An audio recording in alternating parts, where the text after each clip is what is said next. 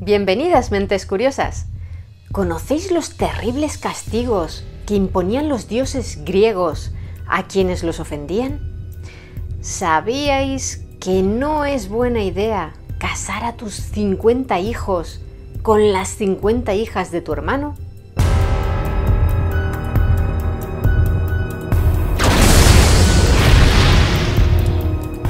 Si algo nos ha transmitido la mitología griega acerca de sus dioses, es que más valía estar a buenas con ellos. Como poseían las virtudes y los defectos de cualquier humano, podían ser caprichosos, vengativos y en ocasiones extremadamente crueles. Eso sí, hay que reconocer que a la hora de idear castigos también demostraban ser creativos, con torturas eternas que combinaban el tormento físico y el psicológico. Un primer ejemplo lo encontramos en la historia de Tántalo. Como sucede con todos los mitos griegos, los detalles varían según la fuente que los relata, pero en líneas generales se cuenta que Tántalo era hijo de Zeus y de la ninfa Pluto, y que fue rey de Frigia o del monte Sípilo, en Asia Menor. Dado su linaje, los dioses solían invitarlo a los banquetes que celebraban, pero Tántalo abusó de aquel privilegio y robó néctar y ambrosía, es decir, la bebida y comida propia de los dioses, para compartirlos con sus amigotes humanos, a quienes además les contaba todos los secretos y cotilleos divinos de los que se enteraba en aquellos festines. Todo ello lo hacía para demostrar que se codeaba con los dioses del Olimpo, o sea, para presumir. A ojos de las deidades, Tántalo pecaba de ibris, un concepto griego que puede traducirse como orgullo desmedido o extrema arrogancia, ya que aunque fuera hijo de Zeus, le consideraban humano y estaba claro que Tántalo pretendía rebasar los límites impuestos por los dioses a la humanidad con el afán de equipararse a ellos. Precisamente para demostrar que él estaba a la altura de las deidades, los invito a un banquete que organizó en el monte Sípilo. Para poner a prueba la omnisciencia de los olímpicos, no se le ocurrió nada mejor que asesinar a su propio hijo Pélope, descuartizarlo en trozos pequeños, cocerlos y servírselos a sus invitados. Si se los comían, quedaría claro que no eran tan listos como se creían y además se habrían rebajado por ingerir carne humana. Por supuesto, los dioses se dieron cuenta de la jugarreta y no cataron aquel espantoso menú. Todos, salvo Deméter, la diosa de la agricultura y las cosechas. Y es que Deméter estaba muy preocupada porque su hija Perséfone había desaparecido, secuestrada por Hades. Pero esa es otra historia. Y distraída en sus pensamientos, se comió un trozo del hombro de Pélope. Una vez descubierto el engaño, Zeus ordenó a Cloto, una de las 3 parcas, que recompusiera el cuerpo del muchacho. Cloto lo hizo introduciendo todos sus pedazos en un caldero sagrado, incluyendo un hombro de marfil obsequiado por Deméter para reemplazar el que se había comido. Asimismo, Zeus ordenó a Hermes que sacara el alma de Pélope del inframundo para volver a introducirla en su cuerpo reconstruido. De aquel modo, Pélope regresó a la vida.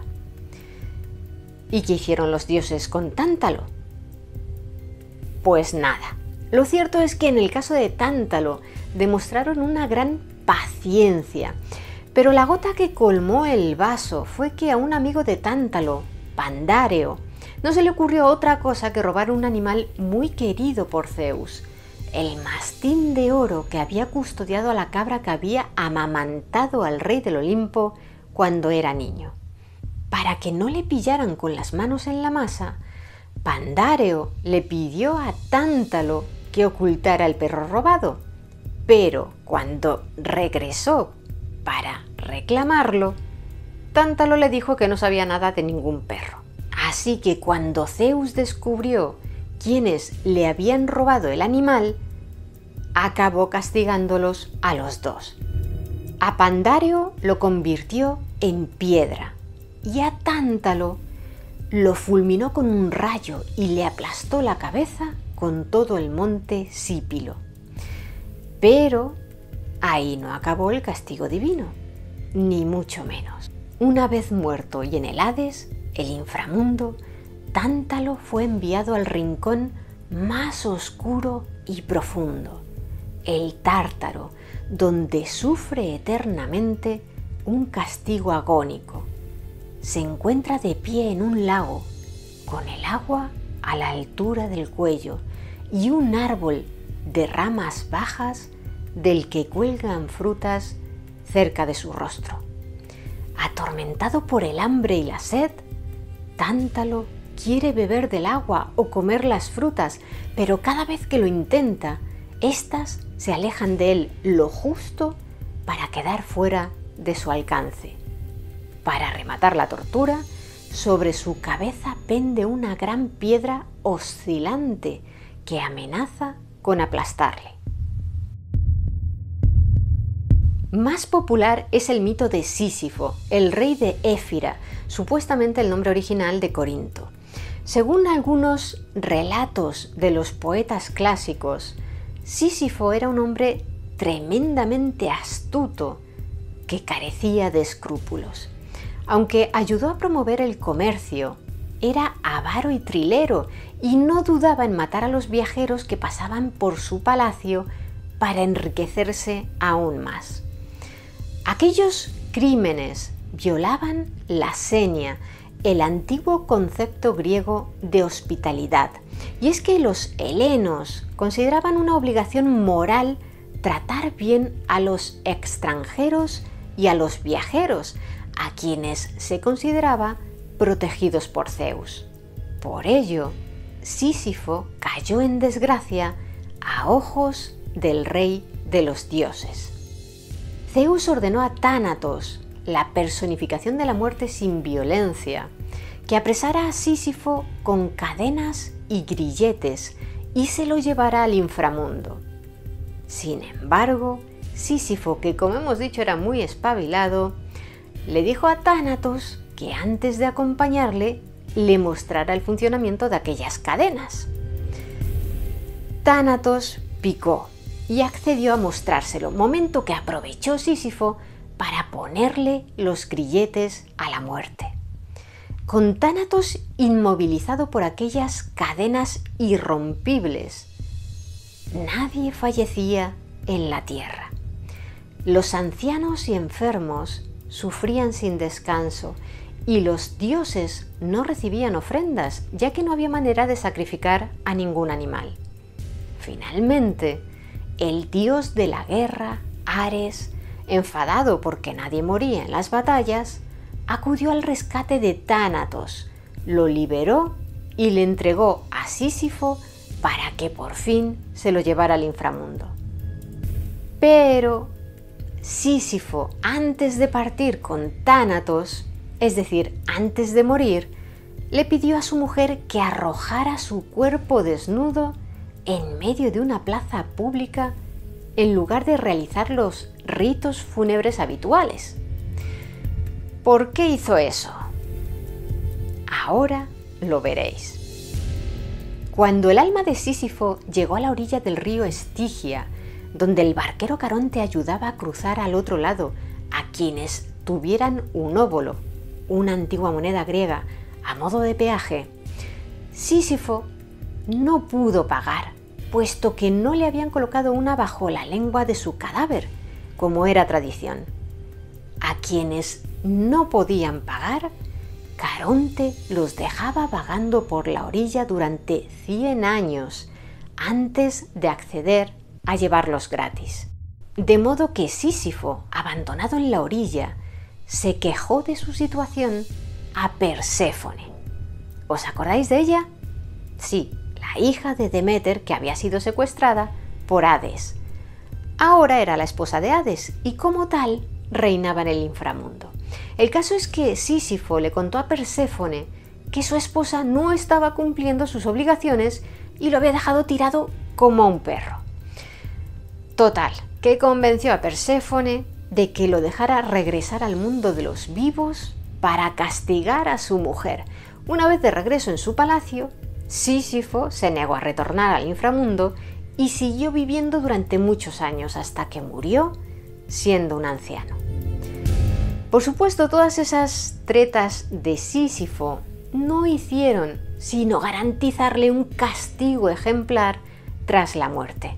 Y por eso Hades lo obligó a empujar sin descanso una enorme piedra, haciéndola rodar cuesta arriba por una ladera muy empinada del Tártaro. La piedra tenía un encantamiento por el cual, cada vez que se aproximaba a la cima de la ladera, se alejaba de Sísifo y rodaba ladera abajo, de modo que Sísifo debía volver a reiniciar la tarea en un bucle infinito. De ahí que a veces hagamos referencia a la piedra de Sísifo para calificar una tarea que nos parece interminable o sin sentido. Hablando de tareas pesadas, no podemos dejar de mencionar el castigo al que fue condenado el titán Atlas. Popularmente se le representa sosteniendo el mundo sobre sus hombros, pero esa imagen es un error y enseguida os explicaremos por qué. En la titanomaquia, la guerra que enfrentó a los titanes contra los dioses del Olimpo, Atlas y un hermano suyo, Menecio, combatieron en el bando de los titanes. Cuando estos fueron derrotados, Zeus los encerró en el Tártaro, pero a Atlas, que había sido uno de los líderes, le reservó un castigo especial. Lo condenó a permanecer de pie en el borde occidental de la tierra y sostener de manera perpetua la bóveda celeste sobre sus hombros. Es decir, que lo que tuvo que sujetar era el cielo, no el planeta Tierra. De hecho, los artistas clásicos lo representaban sosteniendo las esferas celestes. Buena parte de la actual confusión puede deberse al Atlas Farnesio, la famosa escultura romana del siglo II de nuestra era, en la que se ve a Atlas sosteniendo un pesado globo de mármol. Desde nuestro punto de vista moderno, si lo observamos desde cierta distancia, podemos pensar que está sosteniendo la Tierra, pero en realidad se trata del globo celeste, con 45 constelaciones grabadas en su superficie, entre ellas los 12 signos del zodiaco. Otro episodio no tan conocido, pero muy representativo de los inverosímiles enredos, en ocasiones esperpénticos, que la mitología griega construía alrededor de sus dioses, es la historia de Ixión. Cuenta el mito que Ixión, el cruel y sanguinario rey de los lápitas, la tribu más antigua de Tesalia, quería casarse con una mujer llamada Día, y para conseguir su mano le prometió al padre de esta, Deioneo, que le haría un gran regalo como pago. Sin embargo, una vez casados, Ixión no cumplió su palabra, de modo que Deioneo, para ajustar cuentas, le robó algunos caballos. ¿Qué hizo entonces Ixión? Invitó a su suegro a un banquete en Larisa, la capital de Tesalia, fingiendo que no le había importado la sustracción de sus caballos, y cuando tuvo a Deioneo ante él, lo arrojó a un foso lleno de leña y brasas ardientes. Los soberanos de los reinos vecinos se negaron a realizar ningún ritual de purificación que limpiara a Ixión de su culpa, puesto que no solo había violado la seña de una manera terrible, sino que encima había matado a un pariente. De hecho, se había convertido en el primer hombre de la mitología griega que asesinaba a un familiar. Aunque en teoría Zeus debía castigar aquel crimen, el rey de los dioses hacía siempre lo que le daba la gana. Y en esa ocasión decidió compadecerse de Ixión, dado que él mismo había cometido más de un acto inmoral por amor. Zeus purificó a Ixión y lo invitó a un banquete en el Olimpo. Y en este punto es cuando el mito se vuelve realmente asombroso. ¿Qué creéis que hizo Ixión cuando llegó al Olimpo invitado por Zeus tras haber sido indultado de manera magnánima por este? ¿Comportarse de manera humilde y agradecido llevar alguna ofrenda? Pues no. Intentó seducir o violar, según la versión, a Hera, la esposa de Zeus. Cuando Hera se lo contó a su esposo, el rey de los dioses se quedó estupefacto. No podía concebir que un humano fuera tan necio como para hacer algo así. De modo que para asegurarse de la culpabilidad de Ixión, la relación entre Hera y Zeus era muy compleja y tenían problemas de confianza, decidió tenderle una trampa. Creó una nube con la forma de su mujer y tentó a Ixión con ella. El humano picó el anzuelo, mantuvo relaciones con la nube, llamada Néfele, por cierto, y así se engendró la raza de los centauros, a quienes por eso también se les conoce como Ixiónidas, en honor a su progenitor. El caso es que Zeus, pese a todo, decidió limitarse a expulsar a Ixión del Olimpo, ya que pensó que quizá beber el néctar de los dioses le había trastocado el juicio. ¿Y qué hizo Ixión para rematar la faena? Ponerse a presumir de que había tenido relaciones con la mujer de Zeus. Eso ya fue demasiado. El rey de los dioses lo fulminó con un rayo y ordenó a Hermes que lo atara a una rueda de fuego alada que giraba de manera perpetua. De ese modo, Ixión se pasó la eternidad dando vueltas por el cielo mientras se abrasaba. Al menos hasta que versiones posteriores del mito reubicaron su rueda en llamas para situarla en el Tártaro, donde Ixión estaba atado a ella con serpientes en lugar de cadenas. En la única ocasión en que su suplicio se detuvo fue durante el breve periodo que Orfeo pasó en el inframundo, ya que la música de su lira era tan hermosa que incluso la rueda se detuvo para escucharle tocar. No creáis que solo los hombres sufrían los imaginativos castigos divinos. También hubo mujeres que los padecieron, como Medusa, de quien os hablamos detenidamente en este otro vídeo, o Aracne. Esta última era la hija de un tintorero de la región de Lidia y era muy habilidosa tejiendo y bordando. Pero al igual que Tántalo, pecó de ibris, porque comenzó a decir que era tan buena tejedora que superaba incluso a Atenea, diosa de la artesanía y la sabiduría, entre otras muchas cosas. Por cierto, este mito no lo encontramos en la antigua mitología griega, sino ya en los autores romanos, concretamente en las Metamorfosis de Ovidio, por lo que en lugar de Atenea se hablaba de Minerva, el nombre romano para la misma deidad. Pero a fin de no liarnos mezclando diferentes nombres para los mismos dioses en función de la fuente que ofrece cada versión de un mismo mito, en este vídeo estamos empleando siempre los nombres originales, los griegos. Como decíamos, Aracne alardeaba de ser mejor tejedora que Atenea, y cuando ésta se enteró, adoptó el aspecto de una mujer anciana para no ser reconocida y se presentó ante la joven para advertirle que no era sabio ofender a los dioses. Pero Aracne se burló de aquel consejo y retó a Atenea, dondequiera que estuviese, a competir con ella para demostrarle su superioridad. Así que en ese momento la diosa se quitó su disfraz y aceptó el reto. Ambas comenzaron a tejer. Atenea escogió como motivo su victoria ante Poseidón, el dios del mar, y le salió un tapiz fabuloso. Sin embargo, cuando vio el tapiz de Aracne, por más que lo escudriñó en busca de errores, no logró hallarle ni una pega.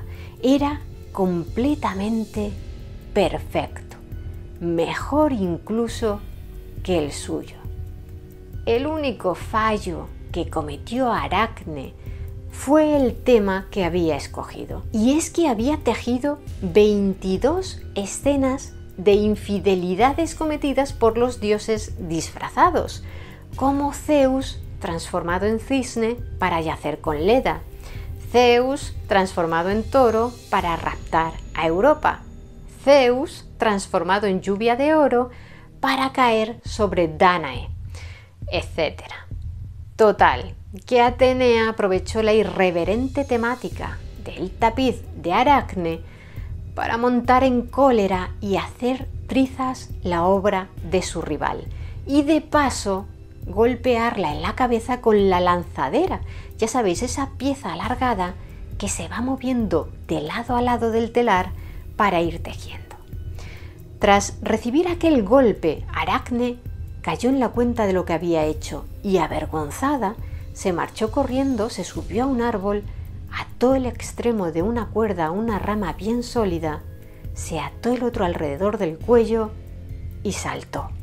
A punto estaba de morir ahorcada cuando Atenea dio con ella y, compadeciéndose, transformó a Aracne en una araña y la cuerda en telaraña. De ese modo se establecía un origen mitológico para la habilidad que poseen las arañas como tejedoras.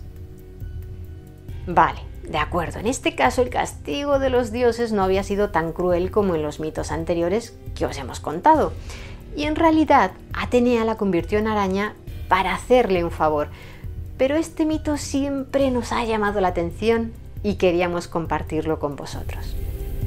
Otras mujeres que sufrieron la cólera de los dioses fueron las hijas de Dánao, un descendiente de Poseidón que era hijo del mítico rey egipcio Belo. Cuenta el mito que Dánao se llevaba fatal con su hermano, llamado Egipto, sí, como el país. Egipto tenía 50 hijos y Dánao, casualidades de la vida, tenía 50 hijas, conocidas como las Danaides. A Egipto no se le ocurrió mejor idea que ordenar a todos sus hijos que se casaran con sus primas. Dánao, que no era tan partidario de la endogamia, decidió huir con sus hijas a la ciudad griega de Argos, en la otra orilla del Mediterráneo. Pero tenía un problema.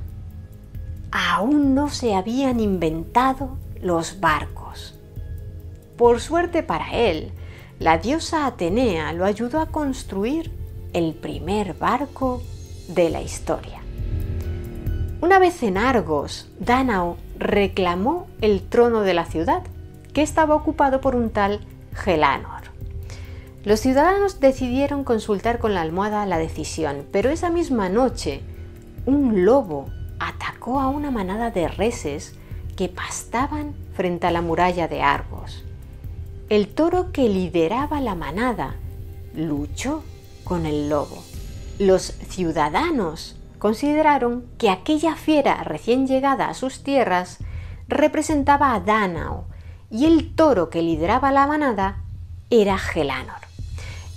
Y como el lobo derrotó al toro, los ciudadanos eligieron a Dánao como su nuevo rey. Poco tiempo después, el hermano de Dánao, Egipto, llegó a Argos con sus 50 hijos.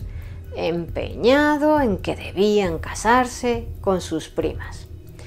Para evitar iniciar una guerra que probablemente perdería a Argos, Dánao accedió al multitudinario matrimonio, pero ordenó a sus hijas que en la noche de bodas, cuando sus maridos se durmieran, aprovecharan para matarlos con una daga que les entregó a cada una de ellas. Y así lo hicieron. Todos los hijos de Egipto fueron asesinados y las Danaides enterraron sus cabezas. Todas menos una, Hipermnestra, que decidió perdonarle la vida a su marido, Linceo, porque éste había respetado su deseo de permanecer virgen aquella noche. Dánao, furioso por la desobediencia de Hipermnestra, la llevó ante el tribunal de Argos para que la condenaran, pero Afrodita intervino a su favor y la salvó. A las otras 49 Danaides, su padre les buscó nuevos esposos de una manera bastante original. Organizó una carrera de atletismo y según el orden en que acabaron los participantes, les fue asignando una hija como esposa. Algún tiempo después, Linceo, el marido de Hipermnestra, asesinó a Dánao para vengar la muerte de sus 49 hermanos. Con el transcurso de los años, conforme las 49 Danaides asesinas fueron falleciendo, los dioses les fueron asignando el castigo especial que les habían preparado en el Tártaro. Estaban obligadas a llevar agua en un cántaro para llenar un baño en el que poder lavar sus pecados. Pero el baño tiene una fuga en el fondo que no se puede sellar y el agua que vierten se vacía al mismo ritmo que ellas la añaden, de modo que realizarán esa tarea inútil por toda la eternidad. Vamos ahora con uno de los castigos divinos que más han influido en la cultura occidental a lo largo de los siglos, el de Prometeo. La teogonía del poeta griego Hesíodo, a quienes algunos eruditos consideran también el primer filósofo, data de finales del siglo VIII a.C. Es por tanto la fuente más antigua que narra el mito de Prometeo.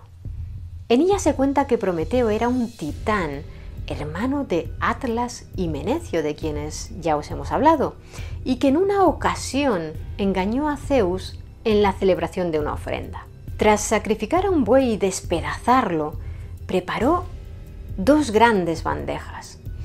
En una colocó la carne del buey, pero escondida dentro del estómago del animal, lo que ofrecía un aspecto exterior desagradable. En la otra puso los huesos, pero recubiertos completamente de grasa reluciente para que parecieran una comida apetitosa. Zeus escogió la bandeja de los huesos, lo que sentó un precedente para los futuros sacrificios.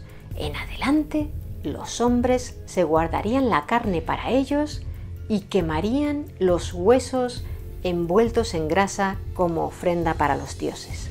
Al ver que había sido engañado, Zeus montó en cólera y como castigo les quitó el fuego a los hombres.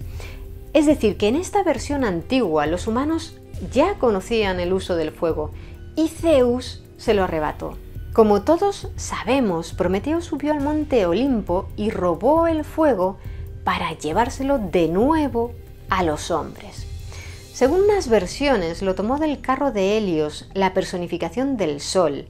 Según otras, lo cogió de la forja de Hefesto, el dios del fuego, portándolo en un tallo de hinojo o de cañaeja. Con aquel acto, Prometeo se convirtió en el gran defensor de los hombres, que pudieron desarrollarse y prosperar gracias a su obsequio. Zeus, por supuesto, se puso en modo vengativo.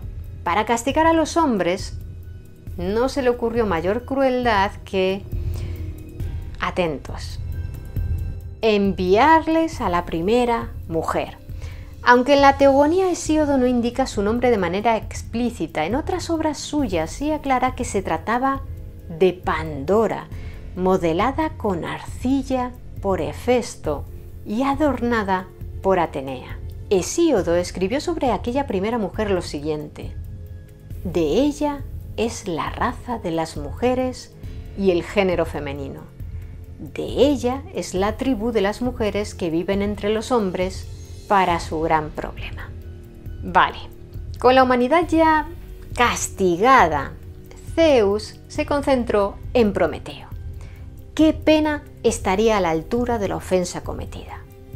Decidió que lo más apropiado era atarlo con cadenas y enviar a un águila todos los días para que le devorara el hígado a picotazos.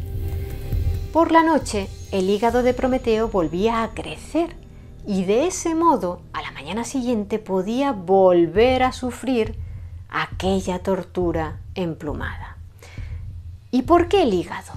Porque los antiguos griegos creían que en el hígado se asentaban las emociones humanas, de modo que ese era el punto indicado para castigarle por ser tan prohumano. Curiosamente, el hígado es el único órgano de nuestro cuerpo capaz de regenerarse por completo a partir de tan solo un 25% de su masa original, lo que encajaría aún más con el mito.